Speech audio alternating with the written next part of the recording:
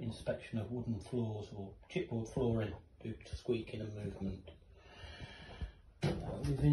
We've created 3 inspection holes using the trend roundabout jig system, one to each end of the room, each side of the room, and one in the middle.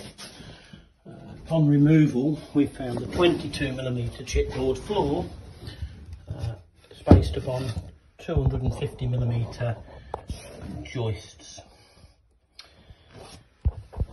As you can see, first of all, I've found no evidence of gluing the chipboard floor down to the joist, to the surface of the joist.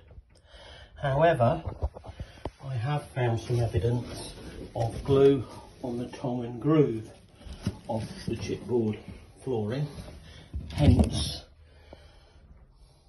breakages upon this piece when taken out.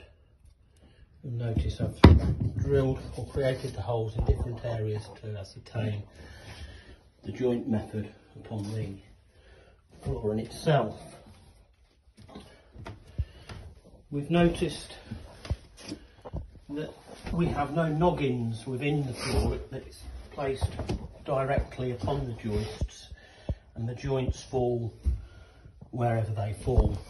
So, in other words, not upon any form of noggin or upon the joist itself. This one here is missing just on the peripherals of the joist, look. The perimeter cut of flooring sort of just gets under the skirting board at this end, so it's probably 1 inch short of the wall, 1.5 inches short of the wall. I would have thought 1/2 inch would have been better, hence skirting covering the flooring. And at this end we've got 1/2 inch short of the skirting, so that's a good probably 2 inches short of the wall time the dot dab and skirting is on.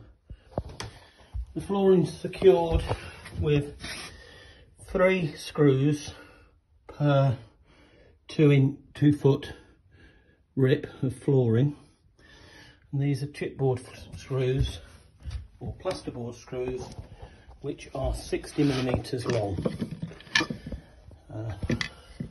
hence plasterboard screw 60mm long. I'd have thought we should have perhaps gone for 70s.